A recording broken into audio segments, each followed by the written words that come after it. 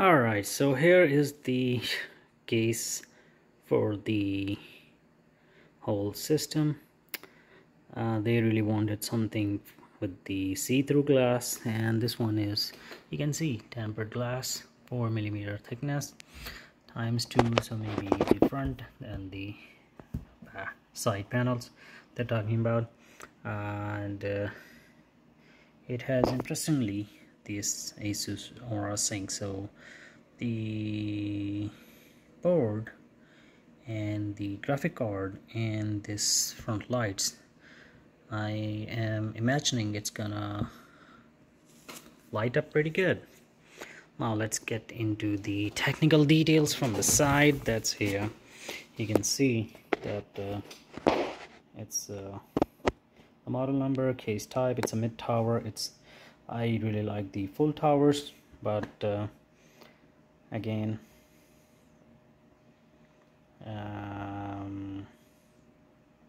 didn't want to spend extra for not just for the sake of it, so we settled for this. This is the cooling system, front intake, rear exhaust, and there should be a top one. I did see that. I hope there is. Oh yeah, there is. All right, so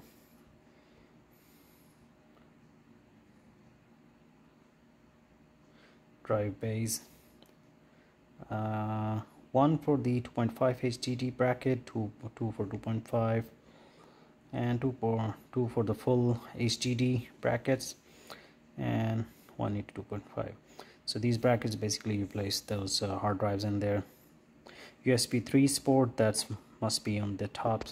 Front panel IO port, and then the RGB switch that basically will turn on the lights on the system, not the system, on the casing itself.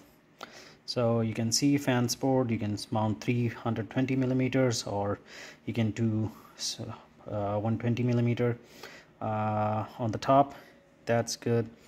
I'm gonna quickly go check where it is. So I'm gonna quickly check it. This one here, we can see the 120mm, so that will actually fit perfectly with the on the top. So now radiator support, 1 into, you can, if you want, you can place the bigger one on the front, or in the rear, the 120mm. So basically either you will place it